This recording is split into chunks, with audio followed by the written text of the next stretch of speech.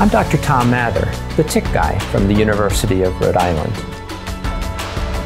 Take it from the tick guy, one little episode is all it takes to get a tick.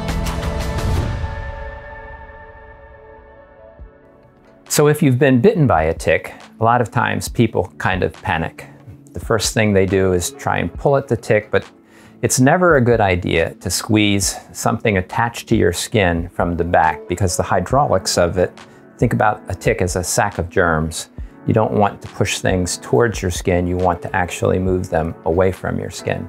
And so what really is the best strategy is to have a pointy tweezer like this Tickies tweezer here. It has a pointy end and a scoopy end for if it's close to the eye and you don't want to poke your eye out.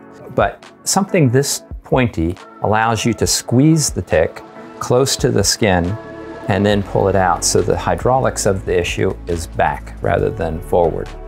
Once you have the tick out, you've got it in your tweezers, the next most important thing to do is to not just throw it away, because most people don't know how to identify a tick correctly. And then if you don't, you won't remember what type of tick and what germ it might transmit. So we recommend that people put the tick in a plastic Ziploc bag. I think that's why they invented Ziploc bags, actually, to put ticks in.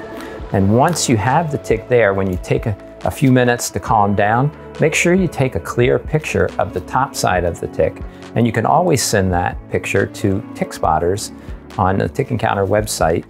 And we'll get back to you within 24 hours telling you both what kind of tick it was, how long it's been attached, and also what germ it likely or maybe didn't likely transmit to you.